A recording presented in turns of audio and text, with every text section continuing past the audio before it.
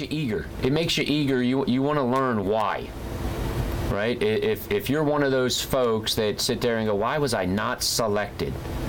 Again, we just talked about, how do you find out the answers, or how do you kind of get some more data on that reason?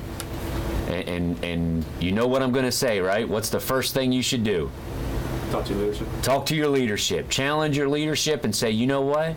Let's sit down and do a CDB and let's look at it all. Let's look full spectrum at your career and let's talk about some stuff. But like I said, our military does great things. Our Navy does great things in providing resources.